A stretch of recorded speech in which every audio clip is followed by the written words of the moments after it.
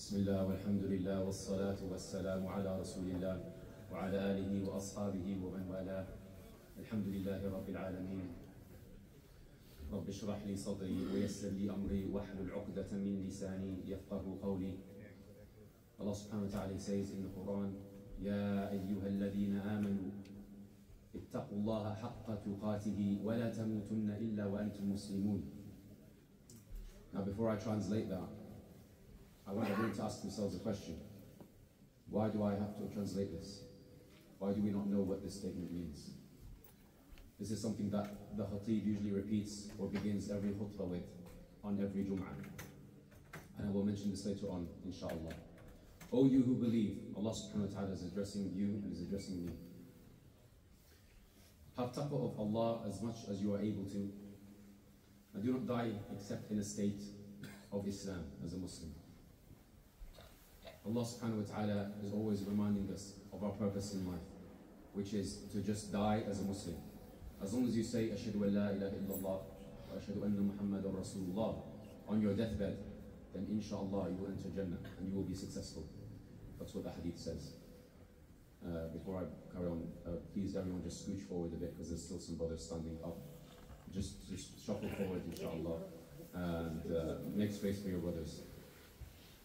يا أيها الذين آمنوا إذا قيل لكم تفسحوا في المجالس فافسحوا يفسح الله لكم. So that everyone can sit down inshallah.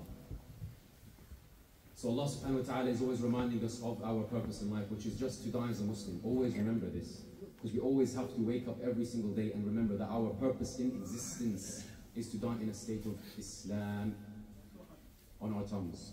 Because sometimes while we wake up every day, going to work, coming home from work, it's the same routine. We tend to we tend to become mindless. We tend to forget what our true purpose in life is.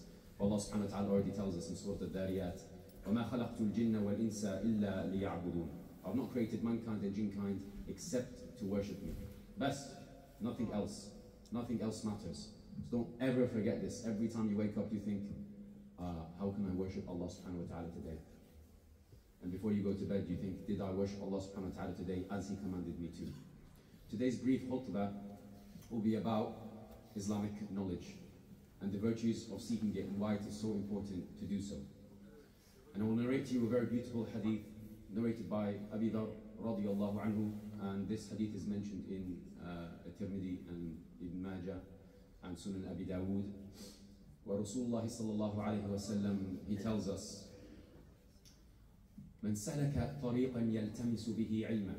I want everyone to please pay attention to these beautiful words of your Prophet, by the way.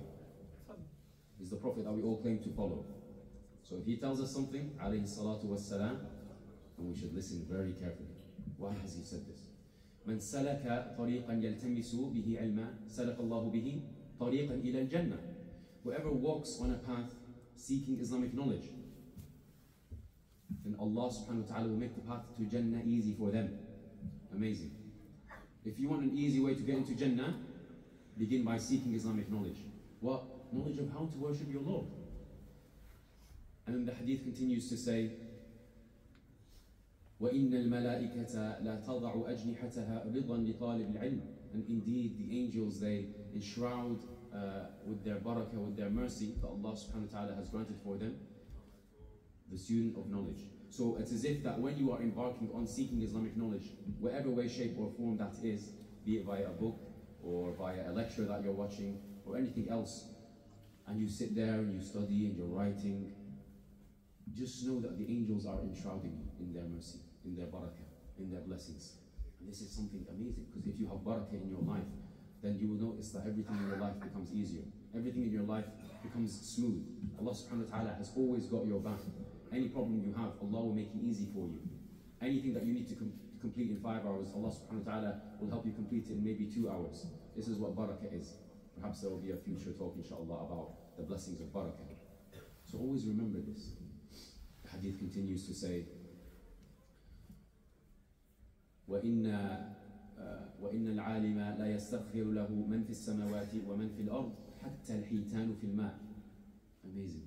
That the scholar, the one who has spent decades studying the religion of Islam, a true scholar, who have spent their time, their effort, their money as well, and they have made some sacrifices to studying the religion of Islam day and night for weeks and months and years and decades, that everything in the heavens and the earth, Allah says, everything in the heavens and in the earth that you know and that you don't know, they're asking Allah subhanahu wa ta'ala to forgive this person.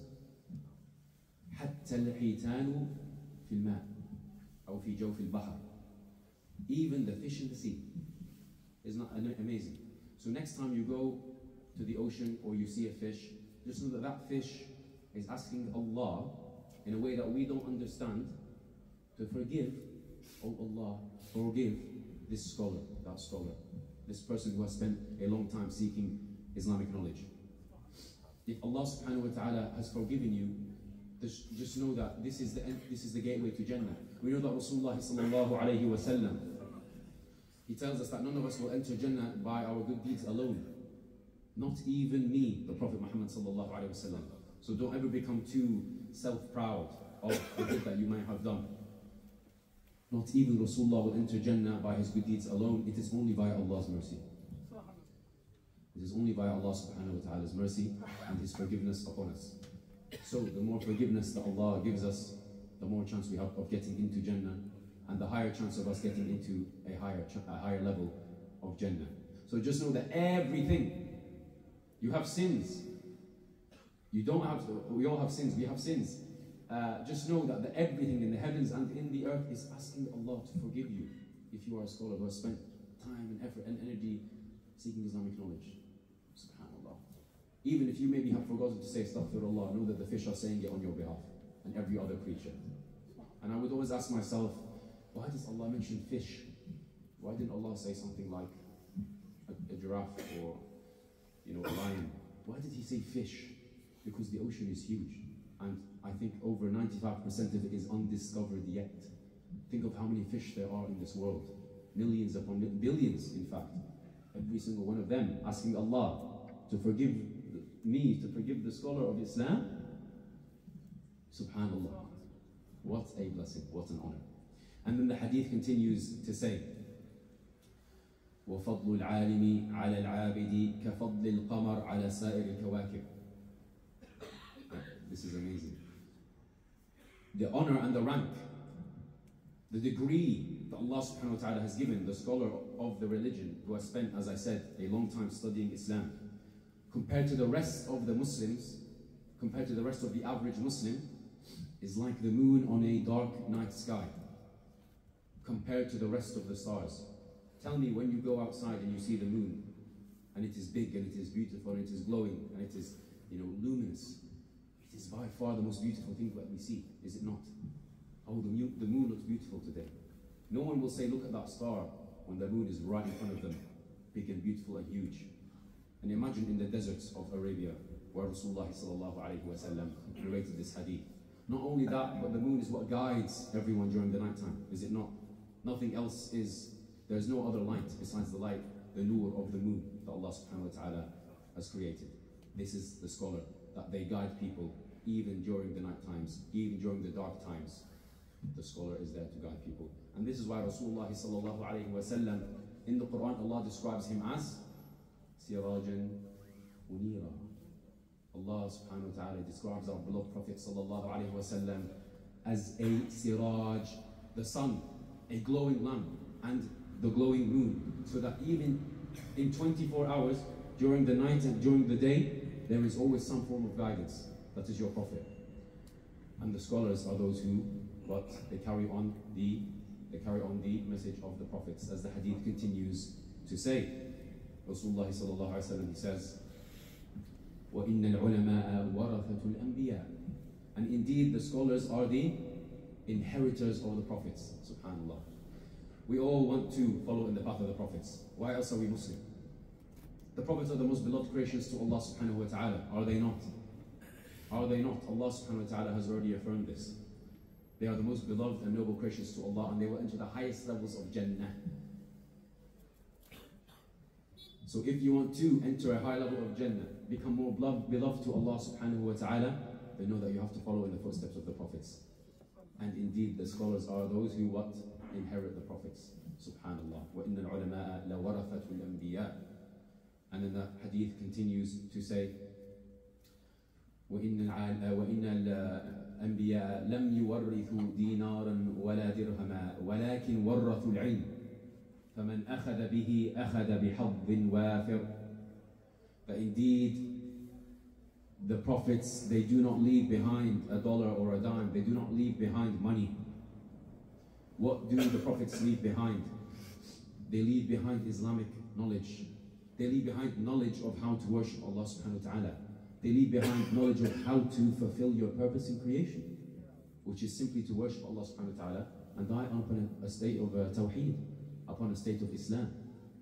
So the hadith finishes off by saying, فَمَنْ أَخَذَ بِهِ أَخَذَ بِحَظٍ وَافِرٍ. Whoever takes this Islamic knowledge, whoever takes this knowledge, the prophets have passed down, and it is passed down.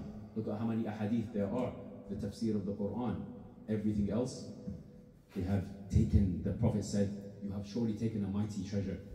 You have taken an amazing thing. It is the best thing that you can take hold of. When we die, we leave behind our house. Our children are going to be disputing who's going to inherit this, who's going to inherit that.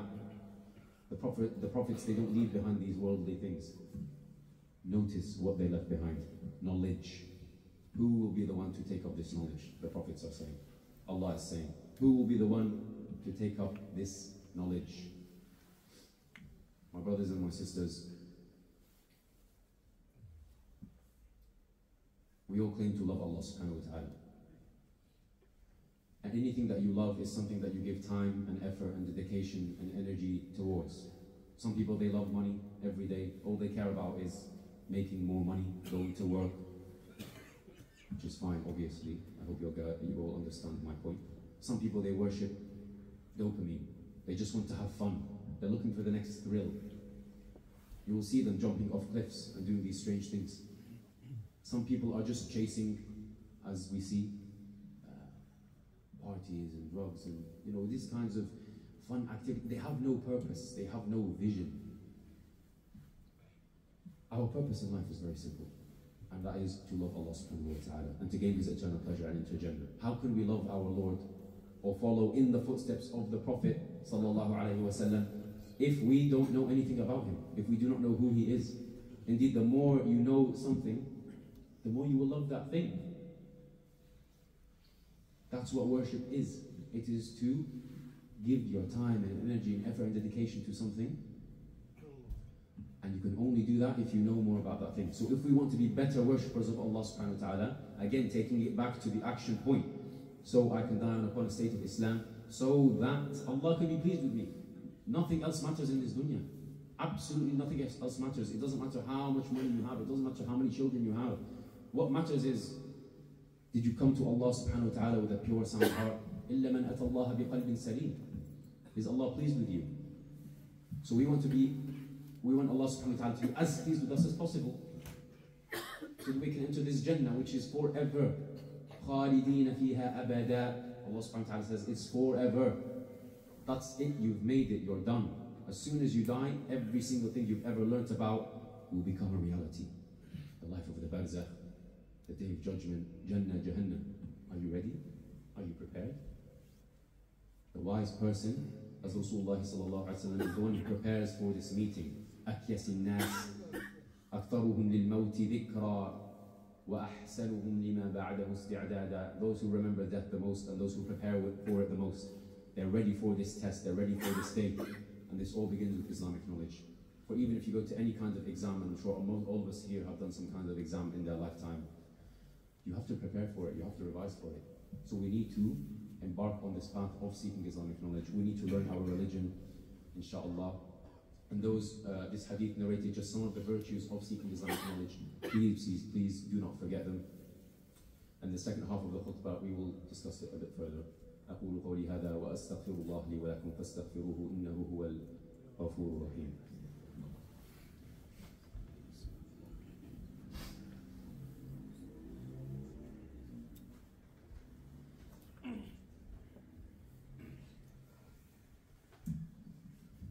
الحمد لله والصلاة والسلام على السراج المنير وعلى آله وأصحابه أجمعين.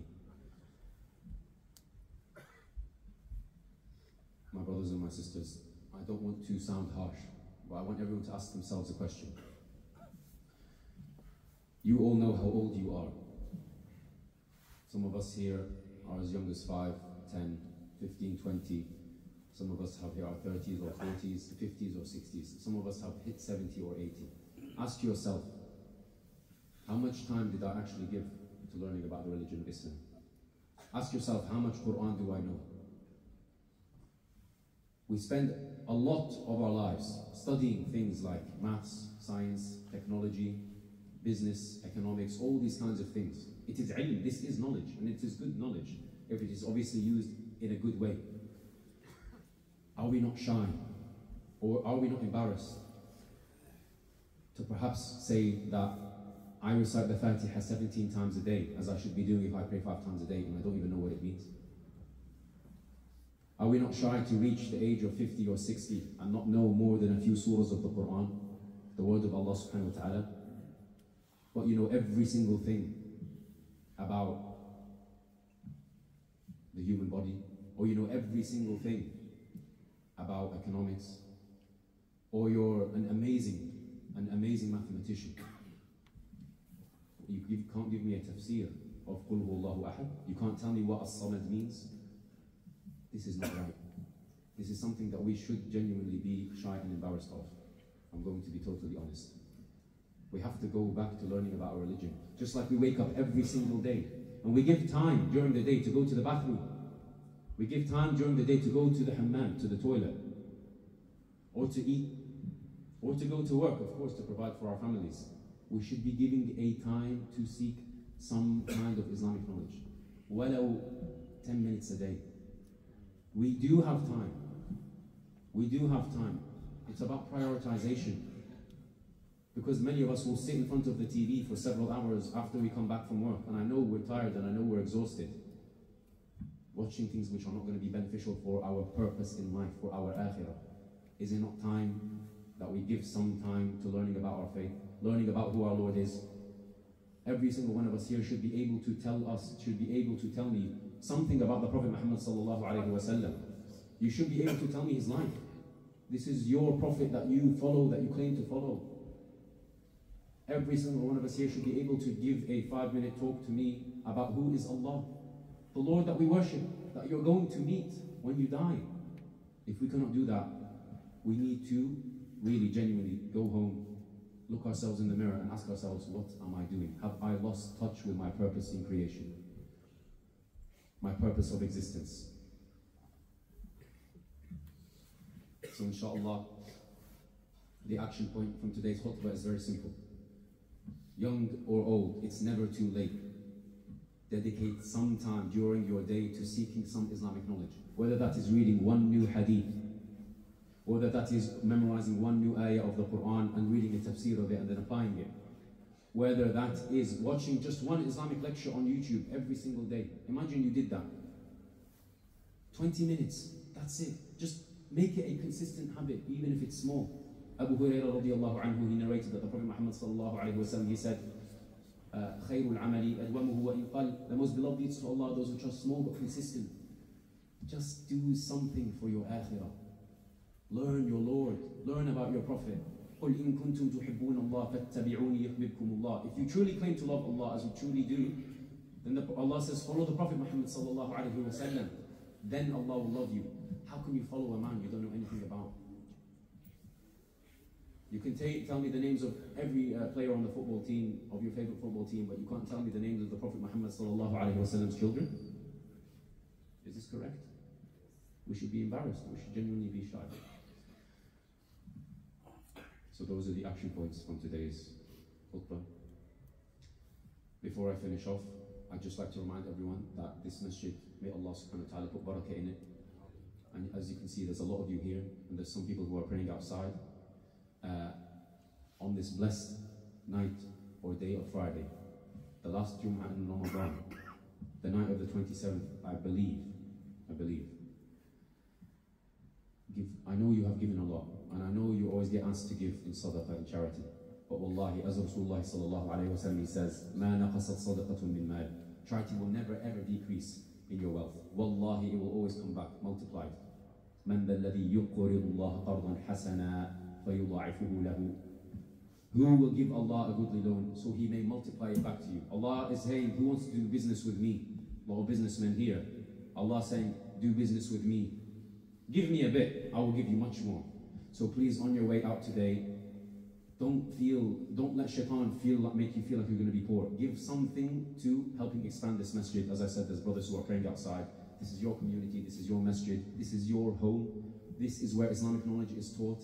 And you will get hasanat, good deeds for every single piece of goodness that has been spread in this masjid if you support it. So please do give something on your way out, inshallah. May Allah subhanahu wa ta'ala bless you all. Ibadallah. Inna Allah. عباد الله إن الله يأمركم بالعدل والإحسان وإيتاء ذي القربى وينهى عن الفحشاء والمنكر والبغي يعظكم لعلكم تذكرون اذكروا الله يذكركم. Remember Allah and He will remember you. واشكروه يزد لكم. And be grateful to Allah. Gratitude, by the way, is not just saying Alhamdulillah after you finish eating. It is to do more in terms of the ibad, in terms of actions. It is to implement Islam. واشكروه يزد لكم. ولا ذكر الله أكبر والله يعلم ما تصنعون.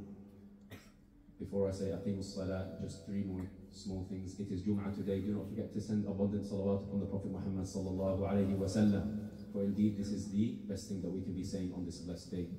Number 2, there is an hour which the ulama or Rasulullah sallallahu alayhi wa sallam speaks of on a Friday, where if you make dua to Allah subhanahu wa ta'ala, it is accepted. This is Sa'at al-Istijaba.